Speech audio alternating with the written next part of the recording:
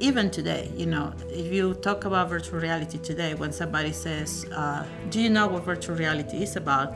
Immediately they're going to identify with putting some sort of goggles on your face and look around some beautiful landscape or something like that.